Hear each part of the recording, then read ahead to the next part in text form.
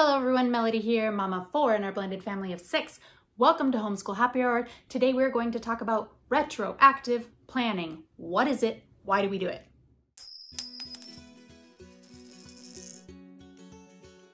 Before we get started, if you are new here, like I said, my name's Melody. I have been homeschooling for 9 years. We are going into our 10th year of homeschooling, and I love sharing all things homeschool curriculum on this channel. So if that is something that interests you, please take a second, hit that like button, subscribe to our channel and follow along, and drop a comment in the box below and let me know that you're new here. I love to chat all things homeschool. Today we're going to talk a little bit about retroactive planning. If you have seen some of my other videos and what our plan is and how we do it, I have mentioned that a few times, but I wanted to talk about it more specifically. Over the years of homeschooling, I have tried many different ways to plan our schedule, our day, and to run our homeschool. In the beginning, I had my planner. I had written out in the planner, in pen, everything that I was going to do. And I quickly realized that that was a bad idea because plans change. So fast forward, I went to using pencil so I could erase easily and rewrite things as they changed. Okay, that worked okay, but then I realized, oh my gosh, I'm having to do a lot of erasing and rewriting because life, you make a plan and then it doesn't go exactly like you wanted to, and then if you've planned out for any length of time, it's like this snowball effect. You missed Tuesday's work, so now you not only have to rewrite Tuesday's work, but now Wednesday, Thursday, Friday, Saturday, etc. is all going to adjust. So then I came up with this genius way of doing things, and I was like, ta-da, the sticky note. Who doesn't love the sticky note? So I would write out all my plans on these little tiny sticky notes that would fit in the squares of my homeschool day. This makes it really easy if you want to see what your plan is, but still be able to adjust. So if something changed, I would just peel up that sticky note, move it over. I could peel up as many sticky notes as I wanted to and just move them down the line. That was a really successful way of planning for us. A couple years ago, I heard about retroactive planning, which is what I do now and what I will probably continue to do. What this means is no more pen, no more pencil, no more sticky notes. I do not write down what it is we are going to do specifically. In our home, we do have a routine, and so I know we are going to work on math and we are going to work on history. And there are times when I work as a substitute teacher at the school in which my youngest child needs a little bit more structure. So I will write down, today I need you to, and I will write down page 124 through 126 in this book. So I will give her more specific structure when I am working as a substitute, if she's going to be working on her materials more independently without me supervising her directly on them. There really is no one right way to plan in even the same family because every child is different. With my other homeschooler, she's good to go. I can just say, I need you to work on these subjects, and she'll do it. However, we can't just do the work and have no record of it. Every state is different as far as record keeping. Ours does not specifically require me to keep records of what we've done. However, I strongly recommend keeping records of what you have done. It might seem like you'll never need it, and hopefully you never will, but life changes, things happen, and you don't know, and it's just so much easier to have it and not need it than need it and not have it. Because of this, we do the retroactive planning. I have a space in their book where it says math, and then instead of me writing what they are going to do, they write after what they did.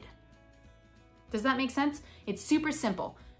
I don't think it could be simpler. It's not a complicated thing at all. It's basically just keeping record of what you have done so that you can look back and see what they've worked on. In the elementary years, again, this is really for your own personal record keeping, just in case, unless you're in a state that requires more intense record keeping. When you get to the high school, junior high levels, and you're doing college prep, which I strongly believe all homeschoolers should be given what they need in order to take the college path if they want to, because I want my kids, and I feel like all kids should have as many options. We don't know what direction they're going to take. Do they have to go to college? No, they might do a trade school or military or something else, or a combination of those things.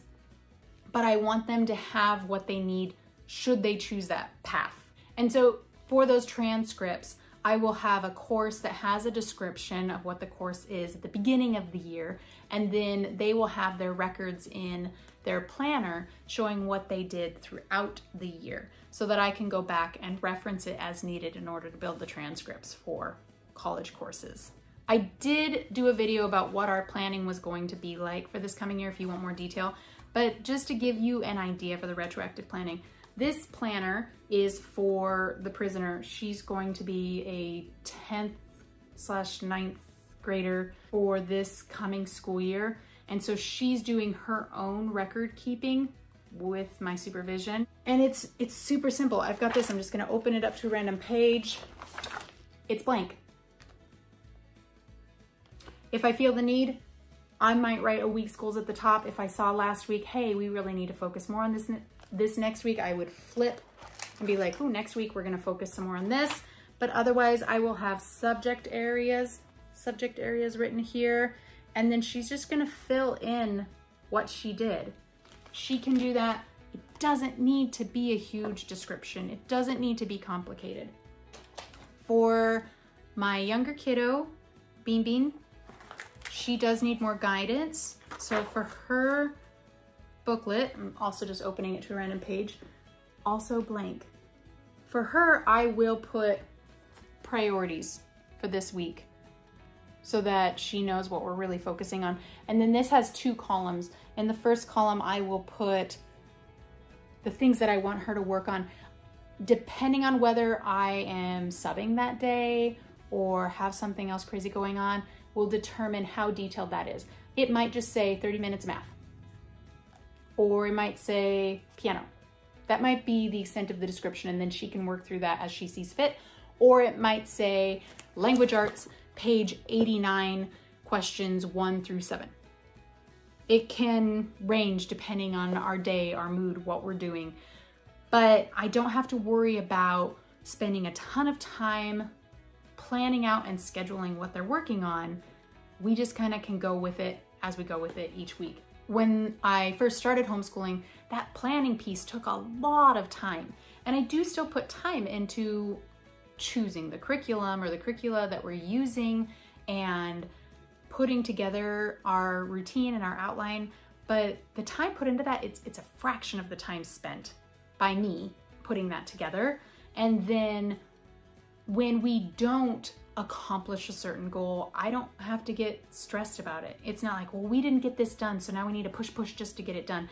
Because I tend to feel overwhelmed if I have a to-do list that isn't completed. And so in order to remove that overwhelm, I remove the to-do list, so to speak. Retroactive planning has allowed our homeschool to be more relaxed and more productive. You can have both. I'm not stressed about what we didn't get done. The kids aren't stressed about what we didn't get done. We're not arguing with each other or fighting about what we need to get done. We are just doing what we can, working through it, getting distracted and enjoying those distractions, and learning a lot because everybody is really in it rather than focused on something outside of what we're learning. If you have any questions about retroactive planning or any of our other things that I mentioned here, make sure you hit that like button, subscribe to the channel, check out some of my other videos, or as always, drop a comment in the box below and let me know. Maybe I can have an answer for you, maybe somebody else can have an answer for you. Remember, we all do things differently, and that is why homeschool is amazing. Keep it simple, keep it fun, and I guarantee you will love homeschooling a lot more than if you were stressing about all the little details. That is all I have for you today, and I will catch you next time.